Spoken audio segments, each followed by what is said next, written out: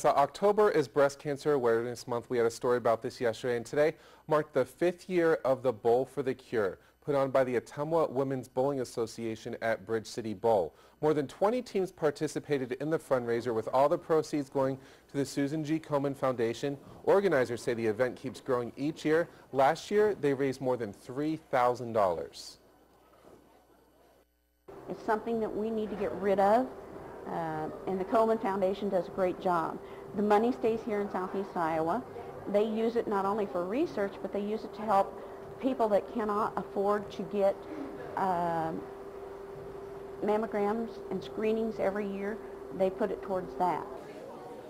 And Butler says it's more than likely that someone knows someone that has been affected by breast cancer, and having fundraisers like this helps spread the awareness of the disease.